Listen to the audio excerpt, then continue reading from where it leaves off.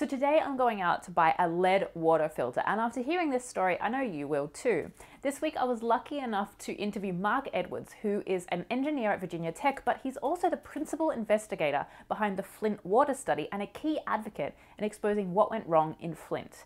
Now, there's so many things that went wrong with the science behind Flint, but what's worse is the cover-ups and the corruption behind it. And after listening to his story, I know that Flint's going to happen again. Here's why.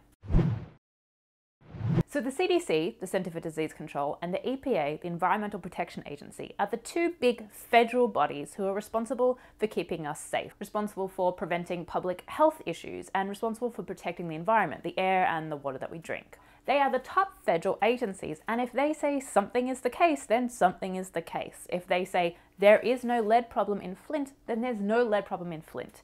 There's nowhere other than the media where people can go to dispute their findings, which means they have unchecked power, and any TYT viewer will know that unchecked power when it comes to large government bureaucracies is never a good thing. Now, I thought that the CDC and the EPA are supposed to be the good guys. These are organizations that are run by scientists, where most of the staff are scientists or engineers, and where their whole point of existing is to go out, do science, and then tell the world about it. So I was shocked that these organizations are the ones perpetrating the lies, the ones that have become the bad guys.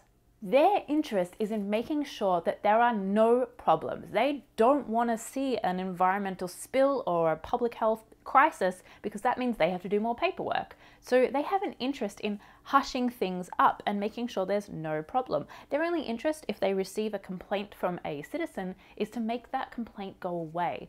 And that's how Flint happened.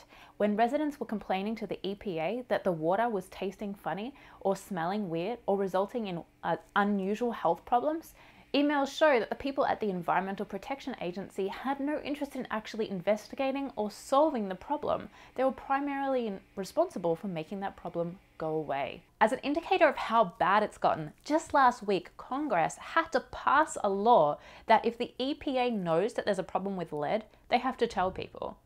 The Congress had to pass a law to make the EPA do the jobs that we're paying them for. How ridiculous is that?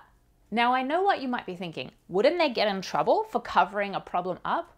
Well, since they're the highest federal body, there is no one out there to expose what they're doing other than what they've termed rogue investigators, independent people at different universities who get involved somehow. Flint in many cases was an anomaly. A very concerned resident reached out to the right person, Mark Edwards, who is a known advocate for water quality, but in most cases either people don't complain to the right people or the people they complain to also don't really care.